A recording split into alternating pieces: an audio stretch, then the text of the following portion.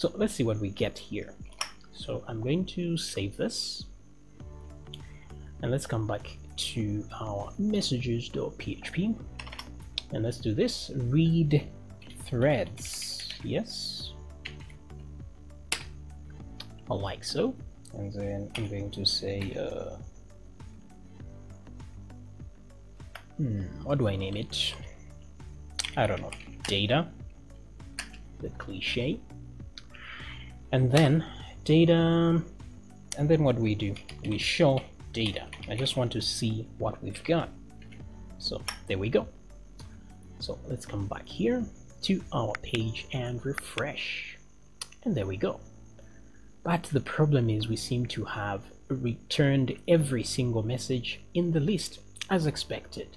So let's limit this to only the thread itself, like 2 threads we have here. So to do that, we're going to say group these things by, so we can group by a specific column. So if I go back here and now which column here determines the thread, and that's the message ID. So every item with the same thread has the same message ID, so we're going to group by message ID. So group by MSG ID, like so. So we're telling it to return only one. So if, for example, there are many of these items with a message ID, same message ID, it should only return one. But the question is, which one of these is it going to return? So let's take a look and see.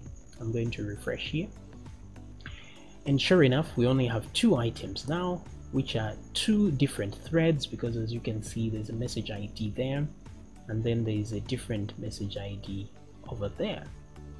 Very good. But which of these messages are these? So this one is ID number 8, and this one is ID number 3. So let's check these out. So it has returned this number 3 here, and it has returned number 8, which is the first one. So if you notice, it's returning the first of each here. So it's returned this one and it returned that one. But this is kind of a problem, because let me come back here and show you this problem here.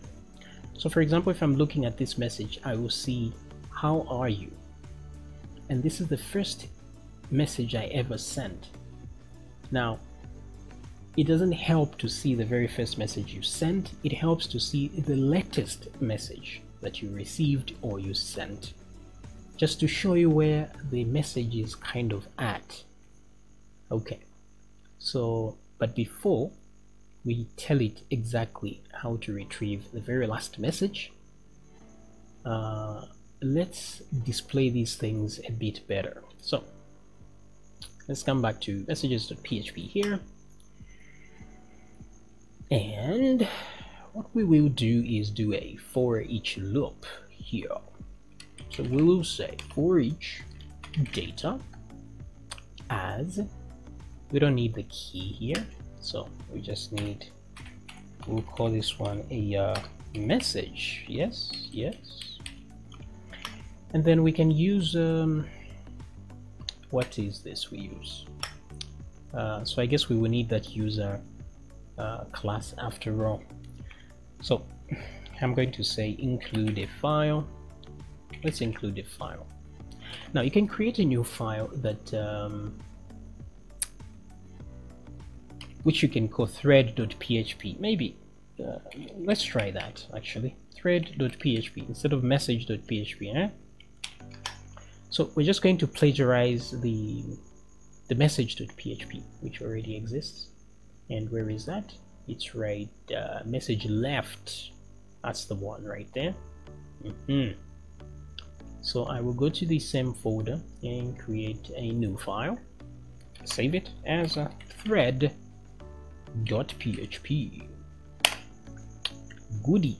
And then I go to message left and copy everything in here and paste it inside thread.php. That way, when I refresh, I have this monstrosity here. But fear not, as what we are missing is the raw user. So not a big deal, is it? let's go to messages.php and let's provide a user here.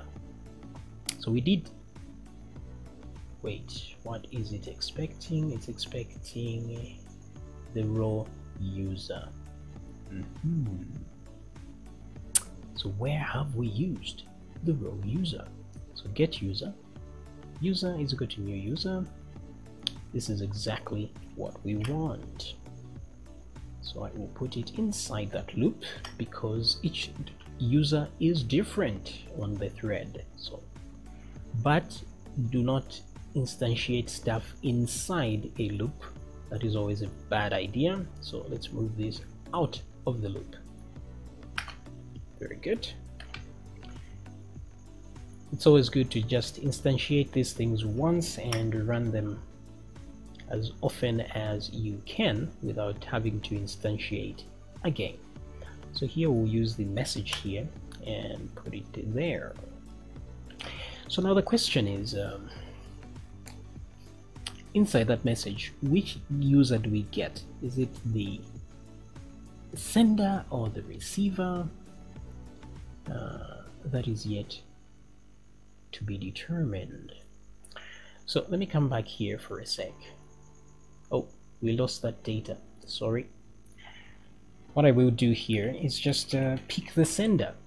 Whoever sent the message, I think, can qualify to, because the message we're going to show will depend on who sent it. Yeah, so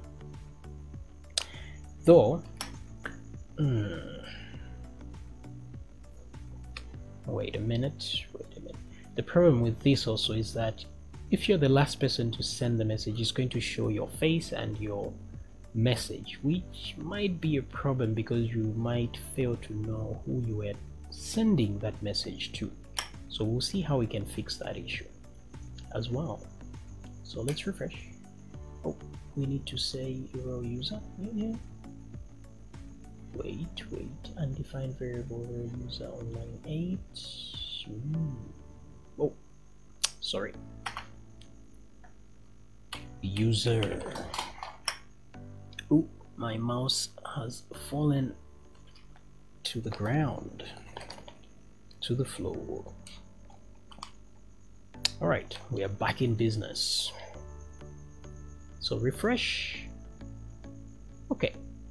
Yeah, this is reasonable, but let's change a few things here. Let's go inside thread, or actually right here. Let me put something here, a break tag. Let's echo a generic break tag, but let's add a style. And let's tell it to clear both left and right, like so. Something looks weird here. Oh, there we go.